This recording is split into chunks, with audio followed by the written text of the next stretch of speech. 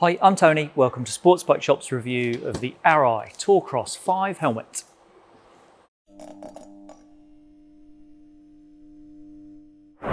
We've been waiting a long time for this helmet. The Tour-X4 has been in Arai's range for 12 years and now it can finally head off into retirement.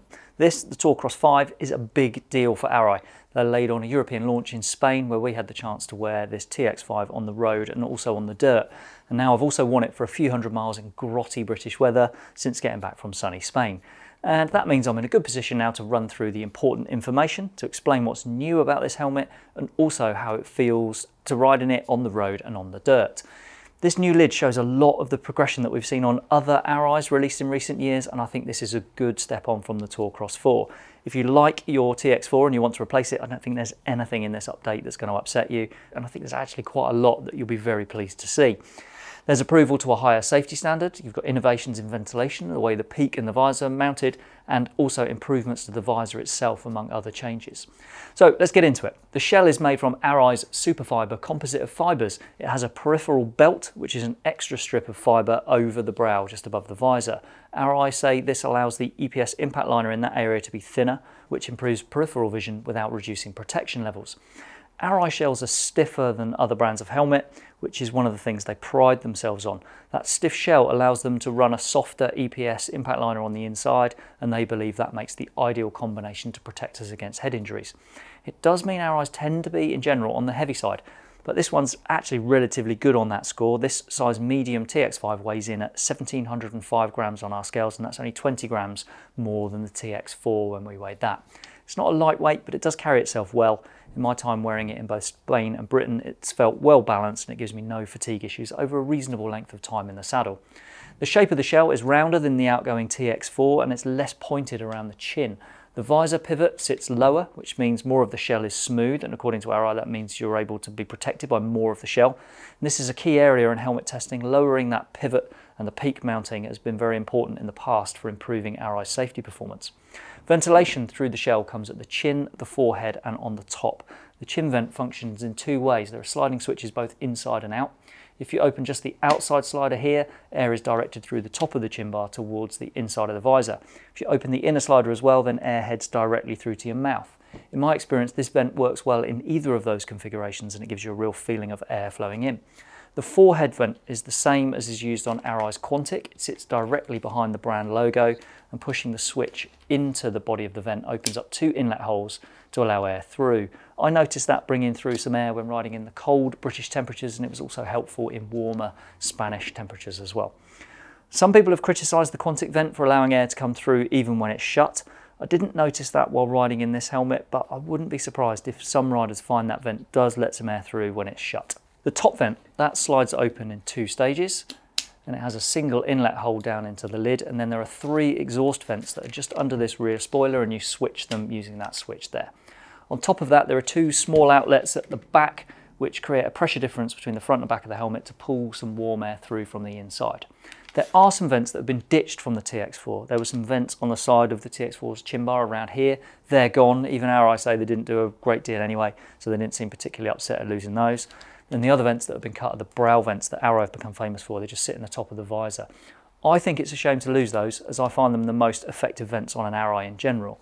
But Arai needed to increase the size of the eye port to make room for larger goggles when the helmet's worn in off-road mode, so that's why there are no brow vents on this helmet. Overall, with this helmet, I found ventilation to be quite good without really excelling. Now, the peak, that's redesigned from the TX4. It's got a large scoop cut out of it to allow air to reach the top vents, and two cuts here that allow air to go through and relieve the pressure, which helps prevent that peak from either lifting in the airflow or being pushed down.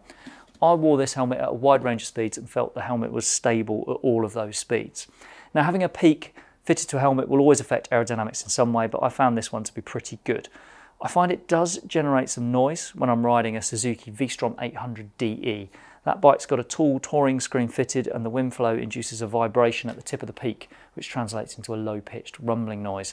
It doesn't annoy me greatly, but it is very noticeable, and on long journeys I'll be looking to remove the peak to ride in street mode and eliminate that noise. Now, thankfully, on that note, owners of the old TX4 will be pleased to learn there's a serious reduction in the amount of faff required to remove and refit the peak. There's now just one screw, and a 20p coin is perfect for removing and replacing that screw. Taking the screw out removes this cover over the top, and then the peak just comes away. To put it in street mode, you just put the cover back on top, screw it on, and then you're in street mode. Arai's owner's manual says you can also loosen this screw to adjust the angle of the peak. In reality, you can have those screws done up quite tightly and still pull the peak up and down. I find there's about a 30mm difference from the highest point to the lowest. When riding into the sun in Spain, the peak gave me good protection against glare. Right, let's move on to the visor, which is one of the most obvious improvements over the TX4.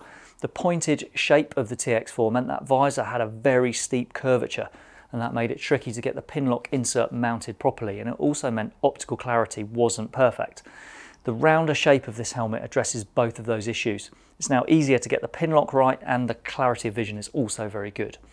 Now, there aren't really intermediate stages for the visor as it lowers. You can set it to whichever opening amount you want, but I found at speeds much above 30 miles per hour, this visor would just slip down in the wind flow and ended up open by about 10mm, like that maybe.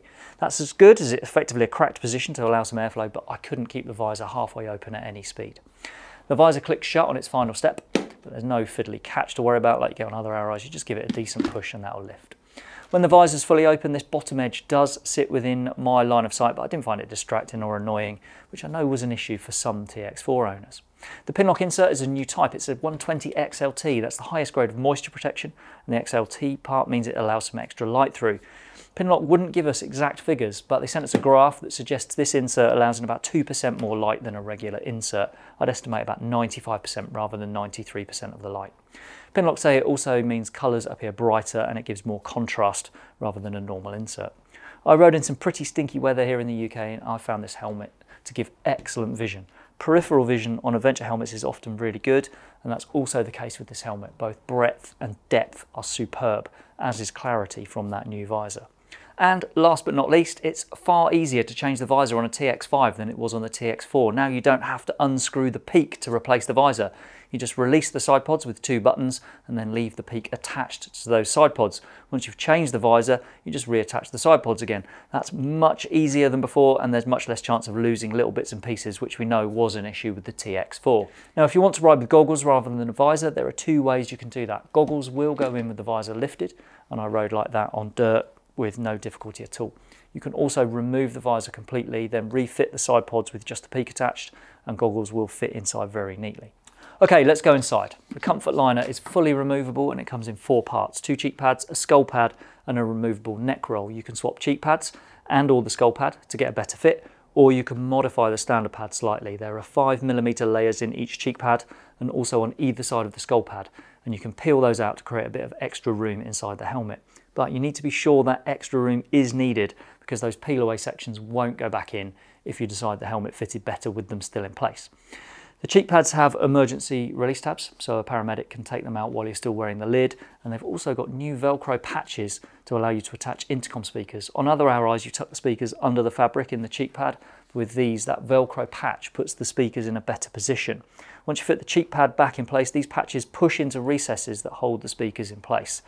Our shop staff, who install a lot of intercoms, were very pleased to see this new method of fitting the speakers inside this helmet. The TX5 is designed to work with an Arai specific centre intercom, but there's nothing to stop an off-the-shelf intercom going on this helmet. I test fitted a Cardo Pactal Bold intercom to this lid and I had no trouble at all. There's even a pocket that runs through the neck roll that makes it really easy to keep all the excess cables neat and tidy. Now, the last couple of bits with the interior. The chin strap is a double D fastener, as you get with all Arais, and the covers that stop it rubbing under your chin are removable for washing. There's a pull-out chin spoiler as well, and I find that makes quite a difference to airflow around the base of the helmet when I pull that out. Okay, let's deal with sizes, approvals and prices. The TX5 comes in sizes from extra small up to extra large, and there are 3 shell sizes to cover that range. Lid sizes extra small and small share the smallest shell, medium and large go in the middle shell, and extra large has the biggest shell to itself. Now, my head is what's considered to be a round shape, as in the measurement is the same from side to side as it is from front to back, and I wore a medium TX5 without adjusting the inner lining at all. That's my normal size, and I found this helmet very comfortable. Arais are well known for being comfortable if you assume that the internal shape of the lid is compatible with the external shape of your head. I think Arai's use of a soft EPS impact liner helps with that. It's not why they use a soft EPS, it's because they say it's more protective, but it means there's more give if the EPS comes into contact with your head. In terms of approvals, the TX5 meets the new ECE 2206 standard for the road, as all new helmets launched from the summer of 2023 onwards have to be. There's no Sharp rating from the UK government as we record this, and there won't be one unless Sharp changes its policy of not testing peaked helmets. As for whether the TX5 will be ACU Gold approved for use on tracks and in competition, I'm waiting to hear back from the importer on that one. I'd expect it to be approved, but we'll add an update to the description below when we hear back on that. Now, pricing, as we record this, it's simple. Plain colours are launching at £599.99 and graphics like this Discovery white design are £699.99. Okay, let's wrap this up. This is the biggest change ever for the Tour-Cross series. The first version came out in 2003, the fourth arrived in 2012, so that's 9 years for 4 helmets, and then we've waited 12 years for the fifth. Lots has changed for Arai in that time, and the TX5 reflects that. In my opinion, this helmet is better than the TX4 in virtually every way. The only part from that old helmet that I miss is the brow ventilation, though I can also see why Arai got rid of that, because it makes more room for modern goggles. Otherwise, with this helmet there are improvements everywhere. Vision's better, aero is improved, it's safer, the peak and visor are easier to change, and there's better accommodation for an intercom as well. As a road helmet, it's quite a bit better in my experience than the TX4, and it also works well as an off-road helmet, as I found on the launch in Spain, where there was plenty of dirt riding to be had. The noise is no worse than I'd expect from any peaked helmet really. If it's your priority to have a quiet helmet, then I would never recommend buying one with a peak. I don't normally talk about comfort with a helmet as it's very subjective, but I think Arai's softer EPS liner does make the helmets more likely to be comfortable unless the internal shape really doesn't suit your head. It's been a long wait for the Tour-Cross 5 to emerge, but in my opinion, Arai have made it well worth the wait.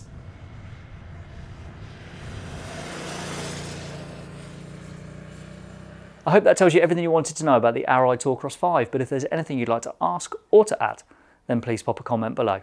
Thanks for watching.